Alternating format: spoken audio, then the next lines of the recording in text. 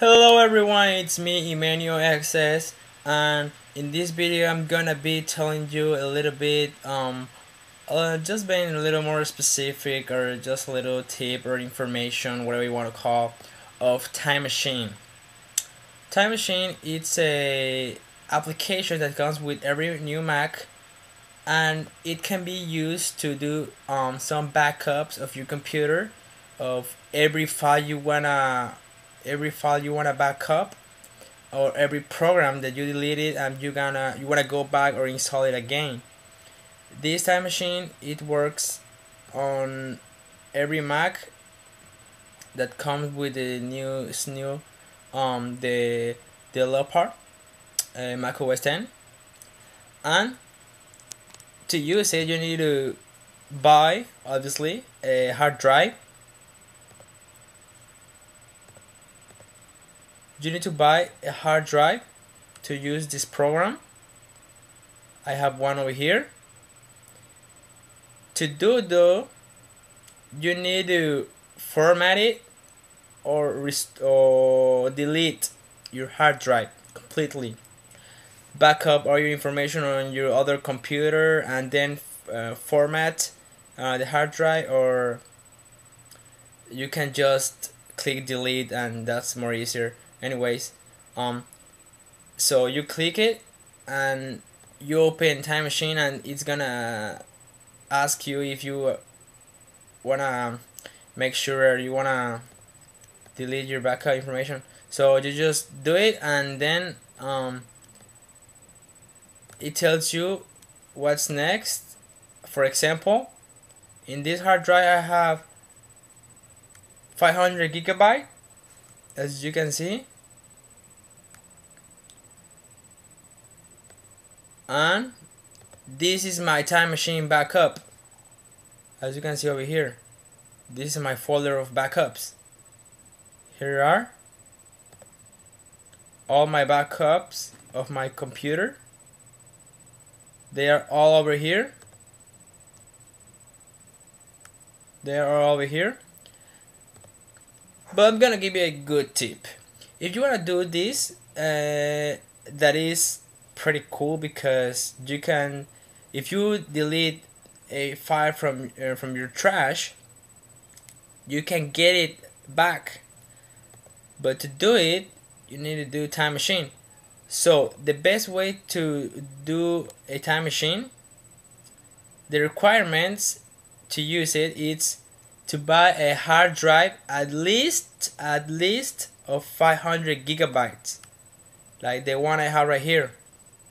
But this was only for little stuff that I have. I didn't use it too much, but I just have 62 available, and I used 400.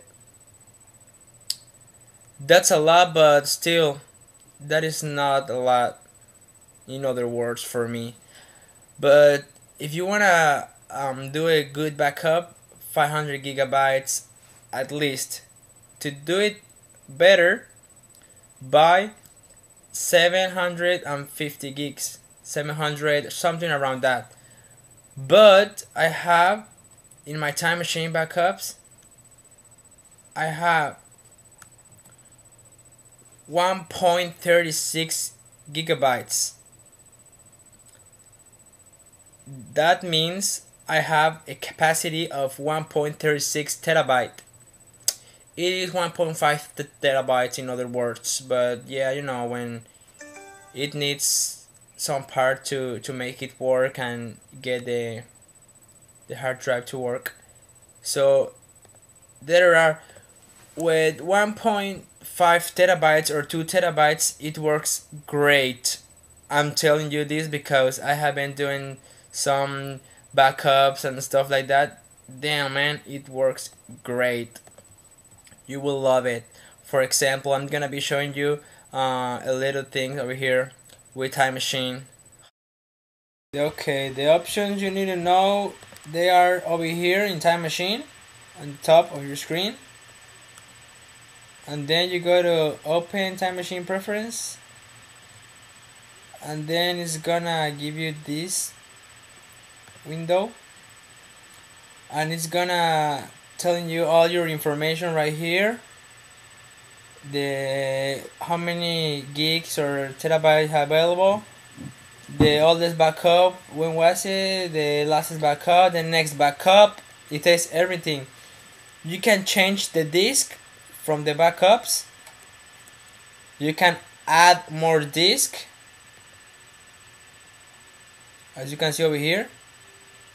You can add more disk, and you can put one when all backups are deleted, or backup when battery power.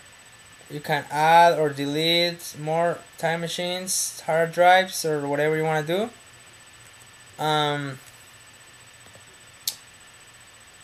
Also, you can put this option if you want to, but if don't, you just go to system preference.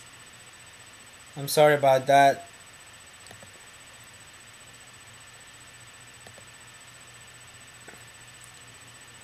I'm sorry. You just go to system preference, and then you just go to time machine,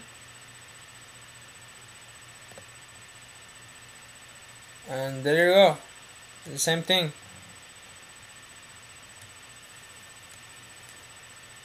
You can put it on or off if you want to.